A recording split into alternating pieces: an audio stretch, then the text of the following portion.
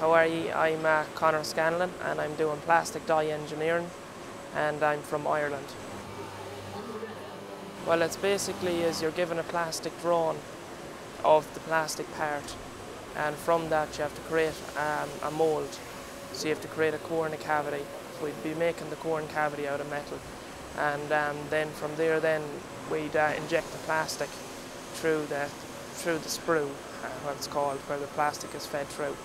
And from that then it fills into the core and the cavity and fills around and gets that shape, the moulded shape, and then it's released then off the moulding machine and the part falls down. The handwork will be very small, well, except for the assembly when you put the whole tool together. So handwork will be just polishing and assembly, but all the machine work will be creating that actual component really. So there's a big merging. I'd say it's about 90% on the machine and maybe 10% of assembly and polishing.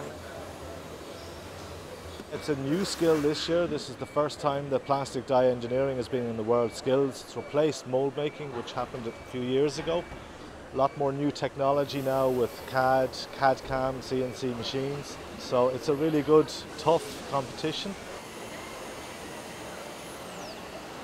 I know Conor well, yeah, he's a really good worker, very focused, but every competitor is really, really good.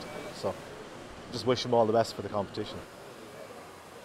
They're very tough, like, because they're all kind of known as the world leaders in the plastics industry, Japan, Korea, although China. So it's tough coming in, but it's nice to show that other parts of the world can do it as well. So.